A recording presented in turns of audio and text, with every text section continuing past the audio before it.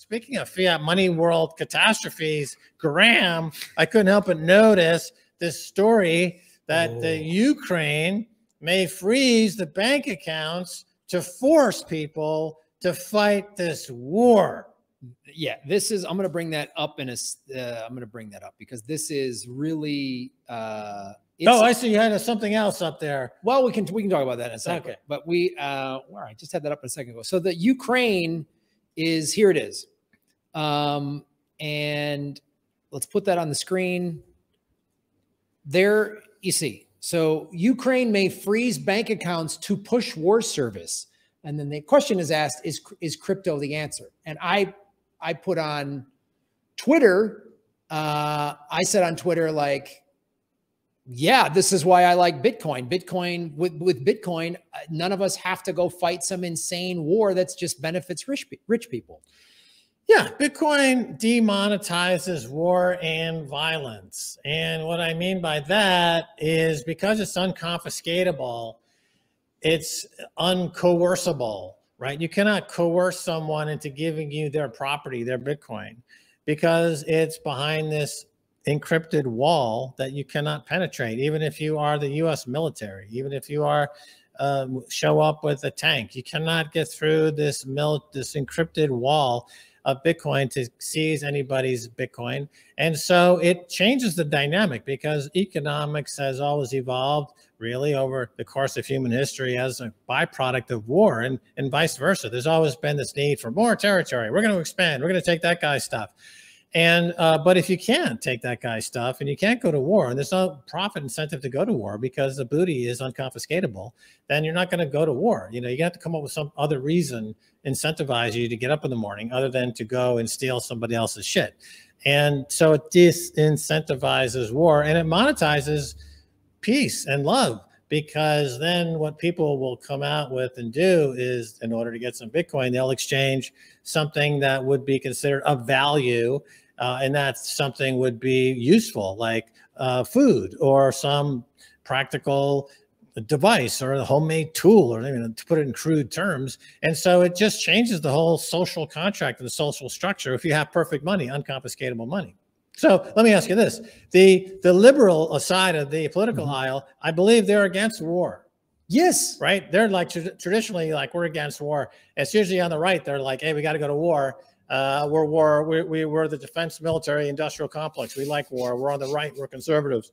And the lefties, the perception anyway, is that they're against war. You know, they're more into the others. But so the question becomes, why wouldn't liberals and lefties like Bitcoin for this reason? That's a question, Graham. Oh my God, Max, this is the like main frustration I have as a lefty, because I tell people, and to back up, I think this is why we have this problem. Why? Because America, we're fed this red team, blue team.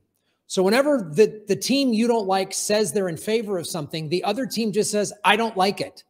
So if, like, for instance, if Joe Biden were to say, I love Bitcoin, Republicans would be like, Bitcoin's awful, it's bad for America, and vice versa. So, and this is the thing I tried, and I even got some pushback from some lefties that follow me on Twitter after I posted this. They're like, why are you pushing this Bitcoin thing? And I said, first of all, when they say that, they don't understand what it is. The central banks, one of the reasons I'm a Bitcoiner, the central banks love war. They profit from war. One of the biggest things you get out of a war is debt, because usually both sides have to keep borrowing money to keep the war going. And the banks are like bookies. They just want everybody betting on both teams. They don't care. No. And this is the thing. If a government can seize your bank account and say you have to go fight some ridiculous war that only benefits rich people, that's where Bitcoin comes in. And I don't understand. And I really, lefties that watch my channel that are watching this is why Bitcoin is anti-war. It's anti-central banks. I mean, most lefties and all over the place are in favor of like freedom of speech. Like Julian Assange is in prison because of the American empire, doesn't like that he called out their crimes. Well, let's talk about what the IMF did when he was staying in the Ecuadorian embassy.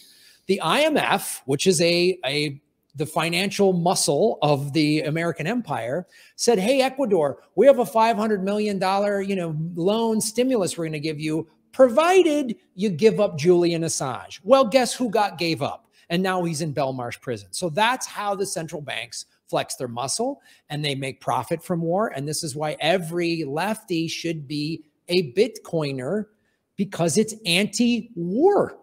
And so Ukraine is a good example, and the Canadian truckers, of course, that's a good example. But with Ukraine, this is something that had all of their wealth been put into Bitcoin, it would not have been seized, right? And that's a very important element to keep in mind. And I think going forward, as the world gets more involved in these wars, that people who might not want to go fight a war, and as you point out, the war is really for the benefit of the banks. They're not ideologically positioned to philosophically, one side is morally right, the other side is morally wrong. No, they're both on the side of the bankers. The bankers are the bookie, and you're just dying for bankers' stimulus checks, essentially, or money printing.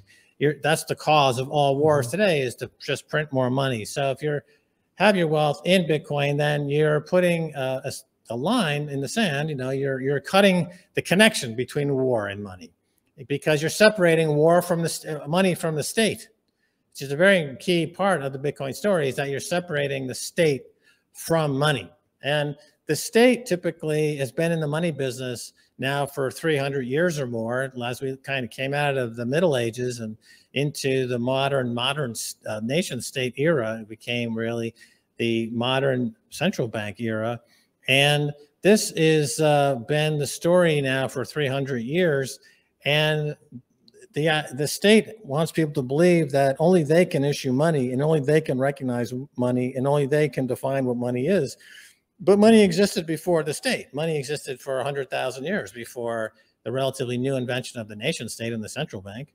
And money will exist after the nation state goes away, because of Bitcoin is disintermediating or putting the nation state and the central bank out of business. So money existed before the nation state.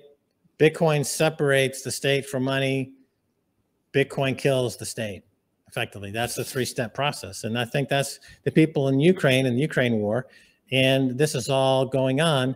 The Canadian truckers, another example of how Bitcoin played a role in that conflict. The Canadian truckers were not great at actually storing their Bitcoin, et cetera. So it wasn't as great as it could have been had there been a little bit more knowledge in terms of how to handle Bitcoin, how to store Bitcoin, et cetera, and to go into it fully aware with the Bitcoin. They came into Bitcoin mid-battle, I would say, kind of on the fly as things started to get unruly there.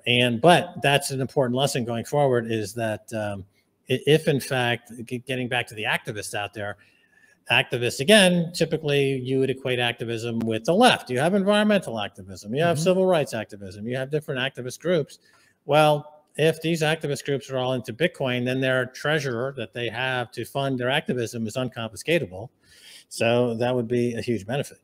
Well, you make up great points. And I want to propose a scenario. So just going off of the numbers right now, a third of America is against this Israel bombing of Palestine. Liberal Democratic voters age 18 to 34, 70% of them are against America funding Israel bombing Palestine, right? So I want to propose to you, young people, if you're anyone watching out there, imagine if we go the bank, especially if we go to central banking digital currency, which is central, it's not free like Bitcoin. So imagine all of you young people out there protesting, and hey, hats off to you. They've been protesting. We want a ceasefire. This isn't right. What if the government said, oh, we're freezing your bank accounts. You all have to now go to the Middle East and fight this war. Would you want to do that? If you owned Bitcoin, you could say, I ain't fighting for you at all, because they could and they would and they might do that. Definitely.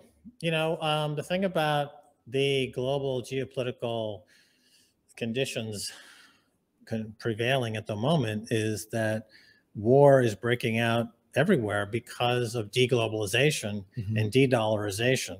So during the period of dollarization and globalization, we can say that this was really post-World War II, and then accelerated in the 80s during a period of deregulation when financialization became more dominant as a percentage of the overall economy. It went from being, let's say, 15% of the economy to being 60 or 70% of the economy, if you really look deeply into how all these companies actually get their profit.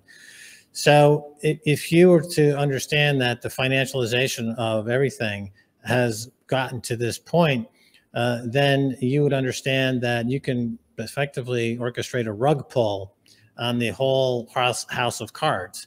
All activists have a common cause and a common enemy. It started with Occupy Wall Street. Occupy Wall Street was an interesting protest because it went after the banks on Wall Street. And that was the first time, to my knowledge, where activists, were looking more at the root cause of the issues that they were taking exception with. You know, if we can cut off the funding, then that would be an effective campaign. And that's true, but in the story of Wall Street and the money printers, of course, they can just print an endless amount of money. And so it's impossible to really wage an effective campaign. But in the case of Bitcoin, when you're effectively orchestrating a rug pull on the system, because you are defunding the central banks by putting capital into Bitcoin, so that capital ends up going into this unconfiscatable perfect money Bitcoin, and the folks that are in the business of printing all that money eventually just melt down. They're melting down anyway, right? But this would accelerate the meltdown, which I think you need to do to right the ship, to get to a point where there's strong fundamental values upon which you can build a society. But right now, we don't have that base to build a society on because it's all being printed into oblivion. Anybody who's access to a printer will print an infinite amount. And so you have a dysfunctional society. And that's happening all over the world. So everyone around the world, every conflict has a common enemy, and that is the central banking cartel. And we all have a common solution, and that is Bitcoin. So we're all working on the same fight at this point. I guess I call it the global insurrection against banker occupation. So we're all living under banker occupation, and the global insurrection is Bitcoin. That's such a great way to put it. And I really want everyone to understand that ultimately, that's the thing I love about Bitcoin.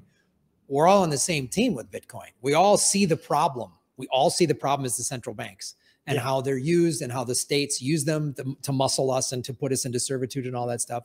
And like, it's such a solution. And again, if you don't get it at first, it's all right. I did not get this at first. I literally did. I was like, I first heard about it 2018, 2017. And I was like, what, man? Like, come on, this is whatever, unicorn, digital hacker money. I didn't know what this was. And the more you learn about something, like the more you start to understand it. And it's funny, around my friends and family, I'm probably the most knowledgeable about Bitcoin. But here in this space, I'm the least knowledgeable. And that's a good thing. I want to be more knowledgeable. I want to learn. I've learned more about it just in being here, just in doing this show. And that's what you should want to do. And the more you understand it, the more you see how powerful it is. Yeah, it's like different than being, let's say, a stockbroker or a lawyer, where the more you know, the better you're at doing the job, but the worse you feel about yourself. Right? It's like, oh, I want to be a more successful investment banker. I mean, I'm going to have to get into a higher level of committing massive fraud. Or I have to know more about how the legal system works so I can get the loopholes for the clients who are paying me the big bucks. So it's an inward soul crushing experience to succeed in the fiat money world. With Bitcoin, it's the opposite. The more you learn, the better you feel about yourself and the better you feel about the prospects for others. It's a much more hopeful feeling that you get. And of course, here in El Salvador, where Bitcoin is legal tender, and it's really very common conversation point to talk about Bitcoin, you have a double whammy. You have a double impact because you have the whole country is like leaning in that direction as well. So you have that going at the same time. But this is one of the great things about Bitcoin is that, it's like being a kid again, where you find out, what can I build with this Lego set? Can I build a rocket? Can I fly to the moon? I don't know. Let's see.